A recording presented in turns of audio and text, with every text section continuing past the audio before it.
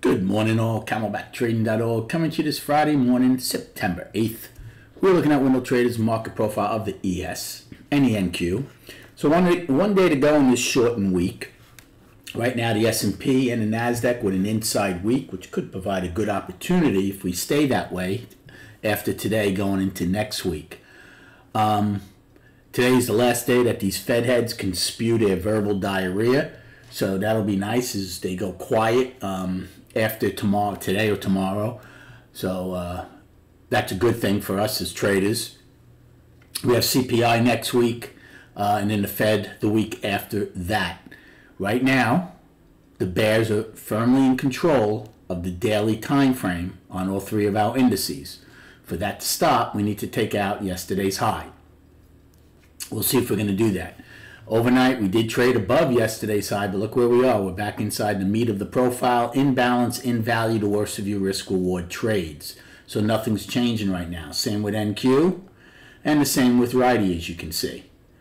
NQ filled their gap late yesterday. Remember, we still have a gap from back on this day. Not a big one, but we still have it. We also have a double distribution day, as does NQ. So first things first, though, before we can even think about those single prints, we need to come back into balance on the daily. Now, we did probe late yesterday. I said I wasn't going to use J's high because it wasn't much of a probe. Right now, again, there's still 75 minutes to go, but that is absolutely being rejected. I do foresee a lot of chop early on today. Okay, you have the 11 wide POC. We have the afternoon pullback in K.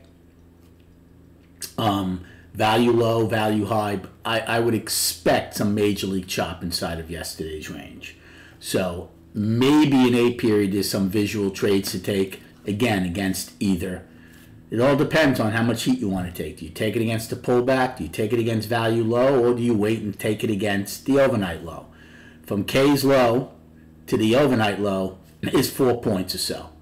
If you don't mind 4 points worth of heat, you can start a long down there. You could actually add to it. Takes out the overnight low, I would get out because then odds are you might go continue to take out yesterday's low. Yesterday's low doesn't have much meaning to me because we're already down on the daily. On the flip side, if this is to push up, again, we had a 13 wide POC close to where settlement was.